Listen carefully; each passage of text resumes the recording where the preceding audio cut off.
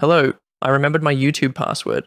This is part one of a short series I'll be doing on visual effects in Blender.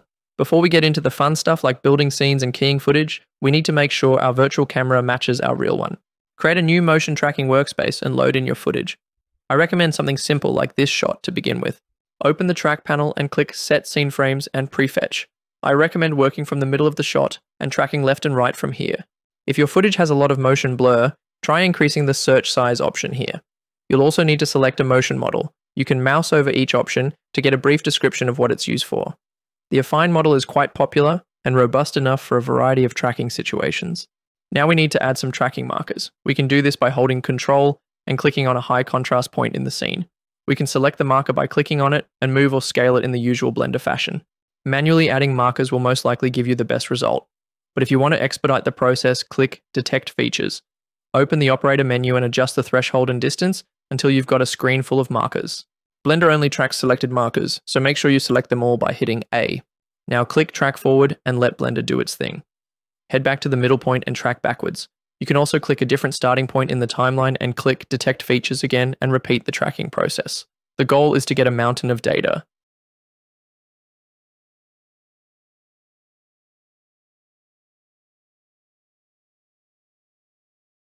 Now let's try solving. First, we need two keyframes that have different perspectives, but contain some of the same markers. This helps Blender figure out the camera movement. Alternatively, we can click Keyframe and have Blender do it for us.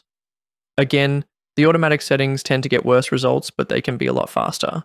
Click Solve Camera Motion. Once finished, Blender will display a solve error up here.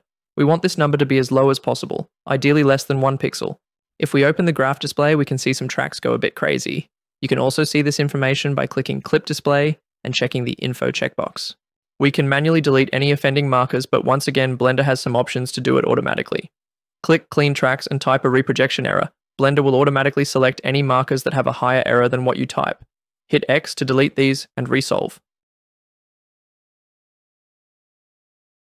Okay, we've got our track locked in. Click Set as Background and Set up Tracking Scene to add some geometry. Now we need to orient the camera.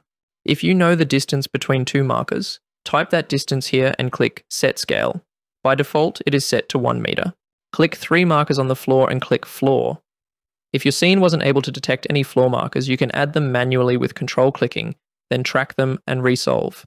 If your scene has an obvious X or Y direction, click an appropriate marker and click the relative axis button. This will line Blender up with the selected axis. Now we can add some simple assets to our scene and test everything out. These people clearly get way too many Amazon deliveries. Up next, we'll be looking at keying without a green screen, followed by digital relighting without using Switchlight. If you find this content valuable, please like and subscribe so I know to make more. Thanks everyone, I hope you found the video helpful.